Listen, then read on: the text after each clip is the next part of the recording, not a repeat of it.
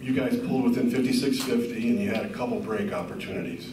I think both of you guys took shots in there. What were you trying to do? Did you rush it, or that was the real opportunity for you to get back in it? When you're in the flow of the game, you make a big play on one end of the floor, defensive end, and you're feeling good about yourself, so you let one fire. I think that's kind of what it was. We got confidence in each other to make those types of shots. They just didn't fall. For either player, defending the three-point line, they seemed to get going early. What were maybe some of the breakdowns, and how tough were those threes after they were hit at different points of the game?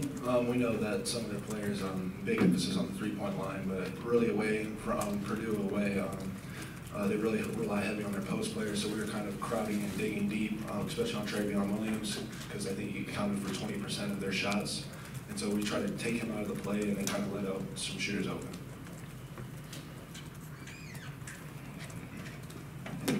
I guess just maybe the broader question of defense. It felt like there were spells there, like you talked about, where you string a few stops together, but just not enough to really take control of the game, particularly in the second half. Kind of what were they doing that wasn't allowing that, I guess? Really it was just a small defensive lapse, let a shooter open, or really just little things that really just hurt us.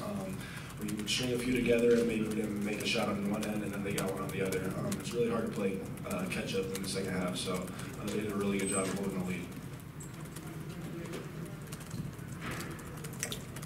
For either of you guys, this team seems to continue to struggle with turnovers. I think 8 different guys had a turnover today, 14 total. Why do you think maybe that hasn't clicked as it was early in the season? Jerome, go ahead and answer first.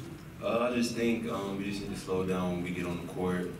When we get out there, we just need to realize it's just us and it's just another game. So we just got to be more comfortable when we get out there.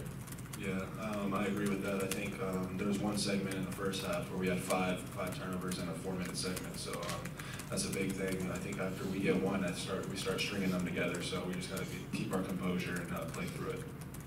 Yeah, there was a big ceremony at halftime to honor Coach Knight. Did you guys talk to him at all? Did he meet with you guys? And do you have any thoughts on him or his time here at all?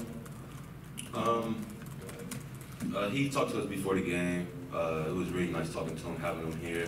He's an IU legend, so it was nice. It was nice talking to him. He was talking to us, and he told us to play hard, and that's really it. Yeah, I agree with him. He came in and talked to us, told us to play hard, which I thought we played really hard, but just not the outcome we wanted. But yeah, like Jerome said, he's a legend. He's the reason why people talk about IU basketball, really. So. For both you guys, do you feel effort? Did you match their effort for all 40 minutes, or maybe were there lapses there, or was it more execution as opposed to effort in your eyes? Purdue played real hard. We played hard too, but they played harder this game, and we just got to find a way to come back from it. Yeah, I don't think it was an effort standpoint. I think we played hard. I think we knew what was at stake, especially against a rival opponent. So I don't think it was the question of playing hard. I think just mental lapses, leaving shooters open. Okay. Anything else for the players? All right, guys, thank you.